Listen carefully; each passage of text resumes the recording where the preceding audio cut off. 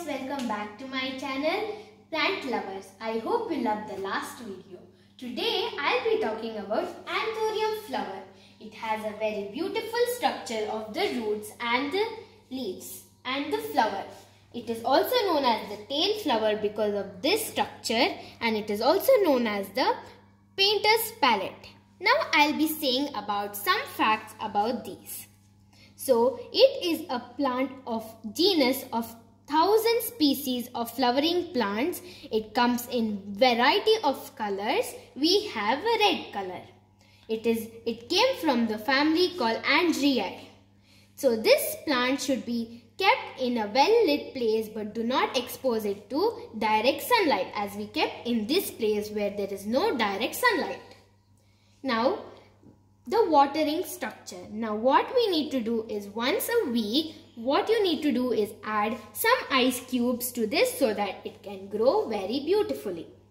The next thing is that do not overwater it, that it can spoil the root system. As you can see, it has a very delicate root system.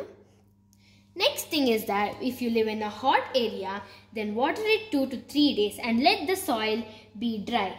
When it's in a growing period from March to September, then leave the soil moist as we have left it now.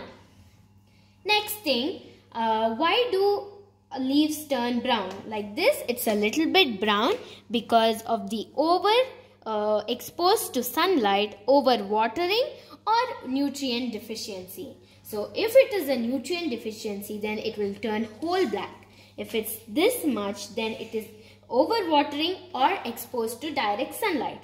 If it is a vitamin deficiency, then what you need to do is buy a NPK fertilizer, that is called also a P fertilizer, example rock phosphate and acidic phosphate.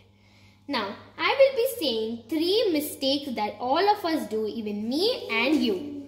Now the first thing is overwatering. So we should not overwater any time, or else the root starts rotting and the plant can die. So we don't want our plant to die, right? Yes. So the next thing is failing to repot. Here there's no problem in here and the drainage holes are down. So we check every week that the roots doesn't come out of the drainage plants, or else it will stunt the growth and it will die. The next thing is low temperature or humidity. As this is a tropical plant, it needs about 70 degrees of humidity. So you can have a humidifier, so which makes your plant grow very beautifully. Now, if you like this video, subscribe to our channel, and until the next video, stay safe, stay home, keep planting, and thank you.